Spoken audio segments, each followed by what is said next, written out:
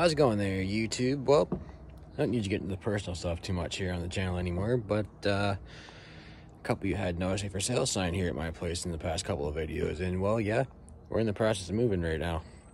My wife and I decided we need a little bit bigger of a place for upcoming plans and some things got planned out for the future here. Rooms for dogs and kids, and well, we got a big upgrade for tractors. Now, it's not too far from my place here in Keswick, but I'm not gonna tell you where it's at, just out of privacy things, and quite frankly, I'll tell you some other time. Anyway, can't tell you this though, it's on, the listing said it was on half an acre, but I think it's a little bit more than that. So it's in between half and 3/4 of an acre, maybe closer to 3/4 of an acre.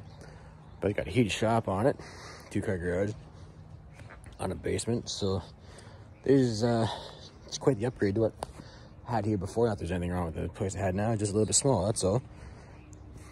Anyway, you guys might get a laugh out of this. I already took the carport down, but when I come to take my carport apart, the seam on the right side over here had come unglued, so the tarp was completely finished. It was just sun baked, so it got dried out, and well, I guess you guys don't have to worry about me doing a 6-year review on my carport anymore. So anyway, we're leaving the steel shed here for the new occupants of the place, and got a little bit of cleanup left to do here yet, but not a whole heck of a lot.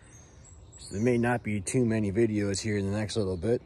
You don't take the new place till about mid-November, so I don't think there'll be very many videos till then, but if something comes along, I'll record it for you guys. Of course, tractor show season's pretty much over with, and well, we had Market Fair last night, so that's usually the end of it. I think there's a tractor pull in Elmville today, but I don't think I'm gonna make it up there. So anyway, I just kind of wanted to give you guys a little